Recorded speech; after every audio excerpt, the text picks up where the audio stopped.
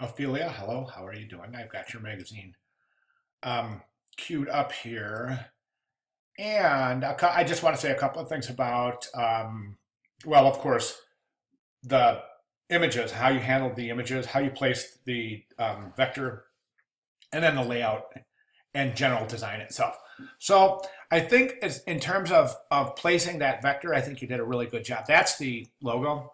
You did a good job there. I think that the other images that you have in terms of the objectives of this class, digital imaging, there's some issues with actually with each one of your images, and I'd like to just take a second and point each one out. Okay, your main image, it's a wonderful image, and I think it really speaks volumes about what you're saying about Amethyst Bay in this family thing. The picture says it all, but the image itself is a little burned out in the highlight areas. What do I mean when I say burned out? Burned, I mean this. See how that's total white right there? See how there's no detail whatsoever in like parts of the shirt, in the sand back here? Baby's okay. But definitely this has been brightened to the point where you've lost detail here. The pixels have been disintegrated, so to speak.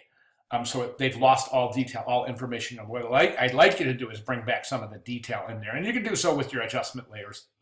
Specifically, try your levels and curves adjustments. Excuse me. Sorry. Okay. The next thing is these images on the bottom. Each one of these images, although I think that each one has been adjusted quite nicely, I think each one holds a very good tonal value in on its own.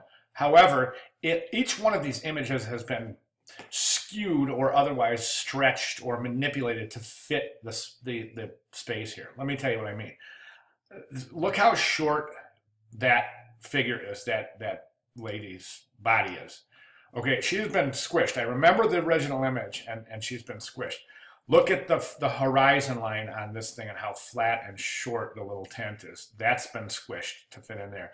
And this food has most definitely been altered. Now listen, when you resize an image, always typically what you do is you need to constrain the original proportions of the image. Now that's true whether you're going to crop an image or resize it. Okay, so you can't stretch or skew the x-axis independently of the y-axis. Okay. Next thing is your typography.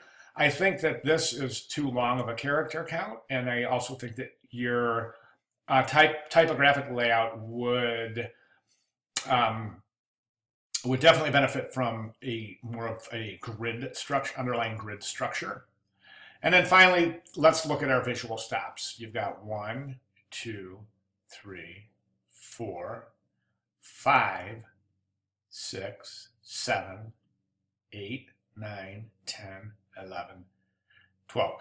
And when I say this over here, I'm talking about the color background. So basically, you've got a dozen things here you're asking your viewer to look at. And we can't do it. Humans, we just can't do it. It falls apart.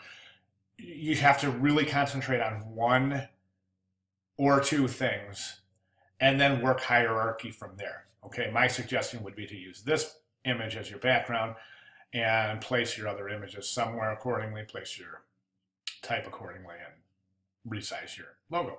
Okay, any questions, comments, or other concerns or other considerations or things maybe I've overlooked, please just give me a holler and I'll be glad to address that. Okay, thanks very much, and also very good work. Thank you.